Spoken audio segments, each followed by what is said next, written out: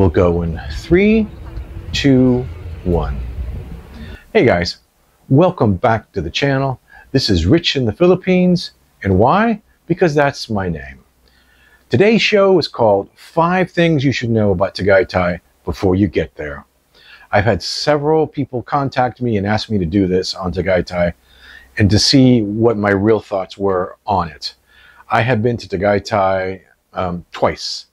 When I first arrived, after I stayed in Pasay for a couple of days, and then on my second time, I stayed there for maybe a month and a half, a month at least, to try to find another place. A month and a half, I guess. I stayed at the same place.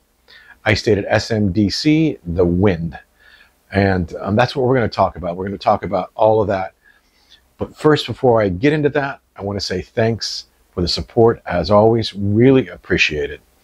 Now let's get right into the content about Tagaytay.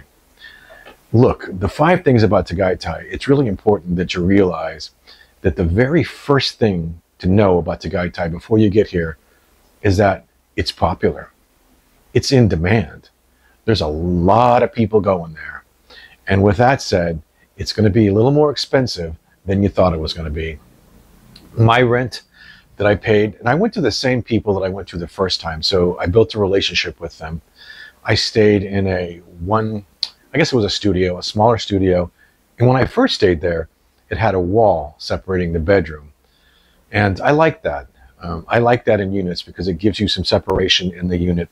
It was probably, I don't know, 26 or 32, I guess it's meters, it's real small, but it was nice. 18th floor, facing the greenbelt in the back of Wind.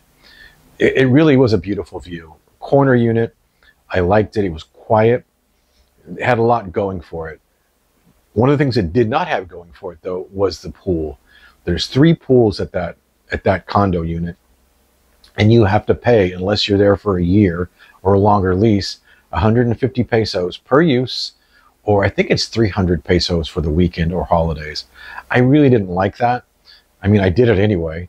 The pools are very nice. There's 2 adults and 1 kid's pool. And then in that same complex, there's a badminton, ping pong. With that said, you have the usual SMDC sign up, armband, security. The indoor pool is heated and it's a big lap pool. So I give it a thumbs up. That's the SMDC in Tagaytay. Now, the bad part of it, I did think it was expensive. I believe my all-in was between $550 and $580 for the month. And I just kind of felt that it was very much, it reminded me of America in so much as just the cost. So that's the number one thing about Tagaytay. It's popular, and being popular leads to being expensive. You have people coming down from Manila. It's very popular. The number 2 thing about Tagaytay that you must realize, which goes back to the number 1 thing, is that it's beautiful there. The weather is just, it really is incredible. The weather and the temperature, the greenness, it's the lake, and just the forest. It really is a gorgeous place, which makes it so popular. So many people come there on staycations, and really it's, again, number 1 and number 2 are really related. Let's talk about the number 3 thing about Tagaytay that you should know before you get here, and that's the traffic. I personally think the traffic rivals Manila in a different way, though. Manila, you have tons of traffic, whether it's Makati, BGC, Pasay, but overall, the traffic in Manila crawls. The traffic in Tagaytay, it moves pretty brisk during the week. It moves fast during the week, to the point of where crossing the street, when I first got to Tagaytay, I'm like, man, if all the traffic is like this place, I'm out. And then the weekend comes in Tagaytay, and you go from fast moving freeway, like right in front of the Wind, to a parking lot. And it all goes one way on the weekend. So they change it from 2-way to going 1 way. And I guess it helps, I guess not. But many of the locals there, many of the people that live there, on the weekends, I've said before, they just don't come out. It's just too crazy. So, I mean, so there's popularity, there's high price, there is traffic. The traffic, like I said, has to be seen to be believed, or the Filipino, the Filipino traffic. I have since stayed away from it. There's People's Park there. There's the Sky Ranch is a really fun place there in Tagaytay. There's many cool things to see in Tagaytay and to experience, and some really good restaurants. With that all being said, the traffic and getting there, I rode my motorcycle. It's the only place I've ever tapped anybody on my motorcycle in the Philippines, and it was a trike rider. And Harley was going fast at all. He stopped in front of me, and I tapped him, and it was no big deal. He looked back, I looked forward. Sorry, Po. And he just went about his way, and I went about my way. Our motorcycle group likes to go through there to get to Batangas, the back way. I prefer not to. Okay. The number 4 thing, and you're going to laugh when I tell you this. The number 4 thing, and it's very hypocritical of me, and you can actually say that, is the tourists, which goes to number 1, being so popular.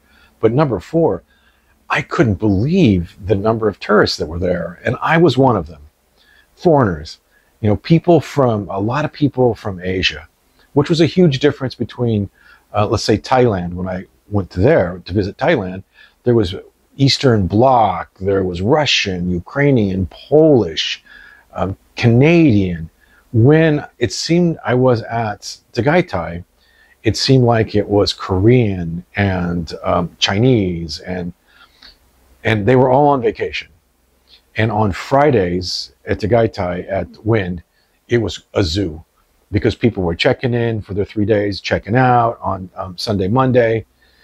It really goes back to the number 1 and number 2. Actually, all of it. It all goes together of how popular it is.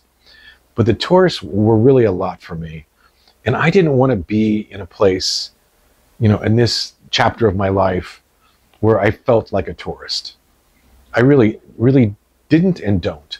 Where we are at now in Tagaytay, when I first got here about 2 years ago, there were very few. I mostly hung out with Filipinos.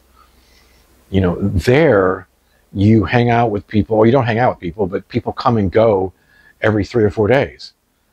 Again, it reminded me a little bit of Hawaii in that respect of just people coming and going. And the people that I met, the expats that I met in Tagaytay, something else to think about, they're more spread out.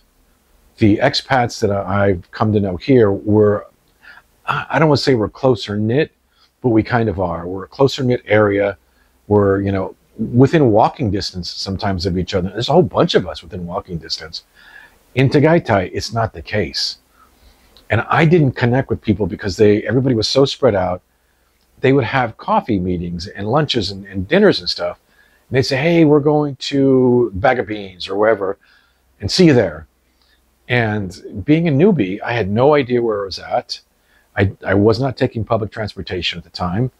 And nobody ever offered to, come get you or to show you where it's at. Or I just didn't feel connected like I do here.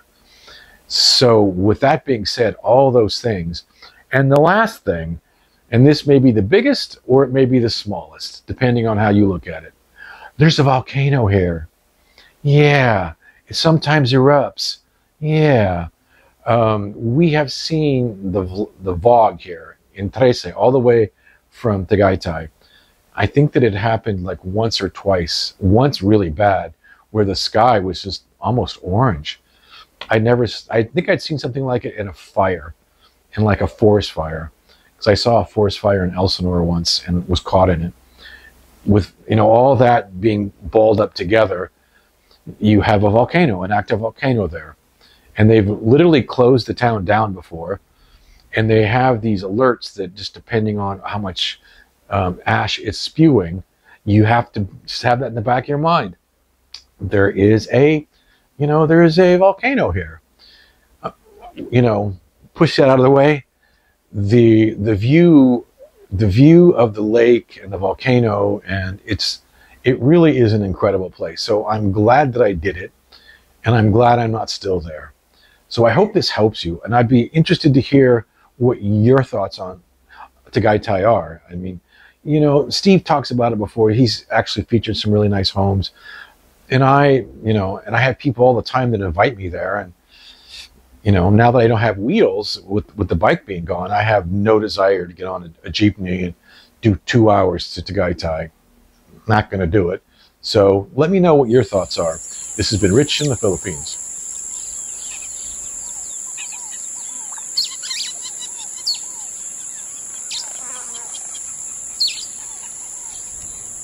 We'll go in 3, 2, 1.